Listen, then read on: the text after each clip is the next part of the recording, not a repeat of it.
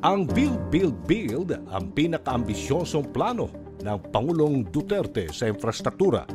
Buong puwersa ang mga ahensya ng pamahalaan upang maisakatuparan ang plano ng Pangulo. The agencies decided to work together. So nagkaroon ng interagency task force. So that's Department of Finance, Department of Budget and Management, NEDA, DPWH, DOTR, and then DCDA. And then that's when the BBB was formed. And at that time, nobody knew what BBB stood for. Supposed to represent the President's most ambitious infrastructure plans. Yung unang hamon sa amin ni Presidente was to decongest EDSA. And you know what that problem meant for everyone. So nung kinausap niya si Secretary Villar and the entire team, sinabi niya, kailangan by 2022, EDSA is a totally different experience. So siguro, since day one, we've been working to decongest EDSA. And kailangan siguro we start with the numbers.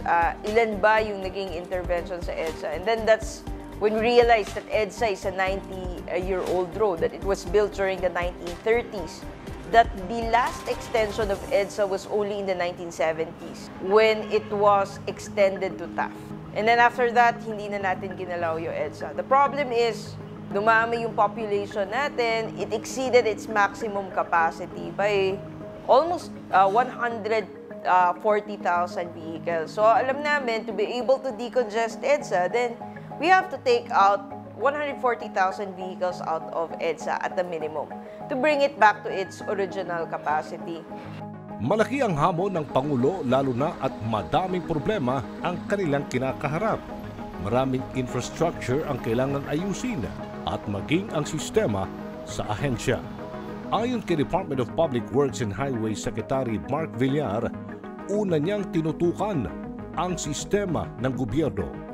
Opo, kaya yun ang una, yun ang nung pumasok ako bilang secretary ng DPWH, tinutukan ko talaga yung sistema. Yun, kasi para ma-monitor mo yung ganung karaming project. At any one time, may 15,000 projects ang DPWH.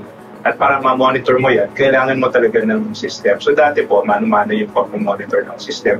Ayun, meron na po tayong software na monitor sa mga geotagging, sa mga electronic monitoring systems. Lahat po, kompletong technology na ginagamit natin para ma-monitor. Kaya na malaki ang naging improvements sa implementation ng mga projects at naging tumasa accountability para sa mga operating units namin.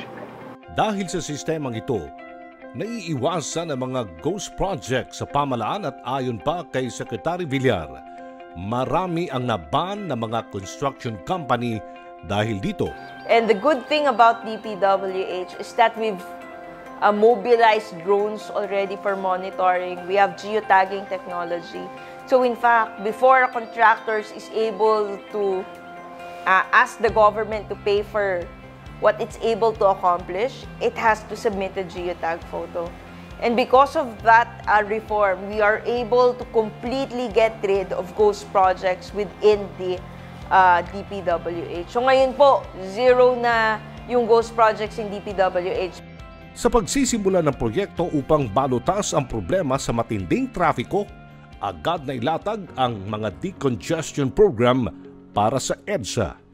So yung EDSA Decongestion Program natin was conceptualized and was formed. Ito po yung master plan with 25 projects, including Skyway Stage 3. A lot of people are asking, was Skyway Stage 3 accomplished with the same alignment that it was approved before 2016? Hindi po.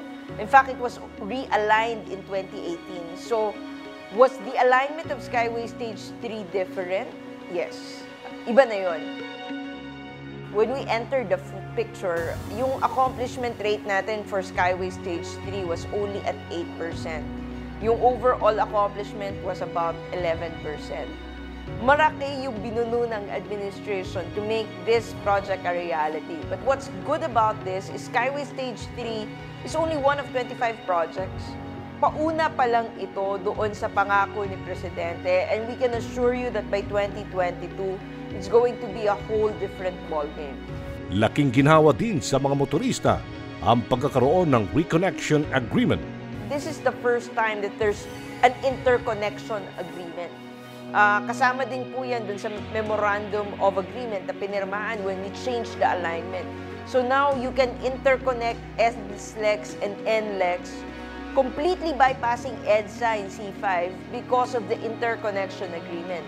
Meaning, regardless of whoever owns the concession agreement, the master plan will be interconnected. Because to us, it doesn't make sense. Laban talaga yan ni Secretary Villar. It doesn't make sense that you have to go down to Skyway and then go up again to NLEX just because it's managed by different concession. It doesn't make sense.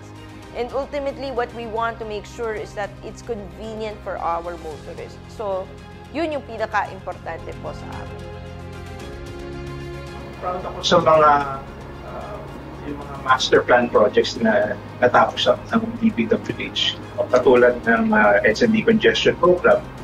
Nung pumasok kami at pinresent namin yung plano namin na decongest EDSA, maraming hindi naniwala sa parang halos pinagtatawanan lang kami nung pinresent namin yung plano ni Presidente na i-decongest ang EDSA. Nung sinabi niya na 5 minutes, wala talagang naniwala sa 5 minutes na yan. Pero tingnan nyo ngayon, 15 minutes sa Balintawak kami from paggalit po sa Makati.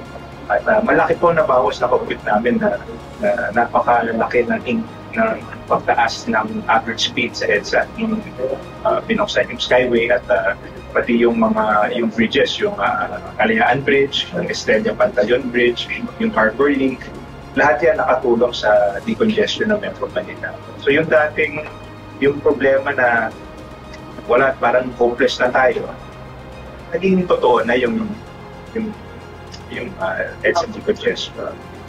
Ilan sa mga pinakamalalaking proyekto ng Build projects ang Luzon Spine Expressway Network o LSEN.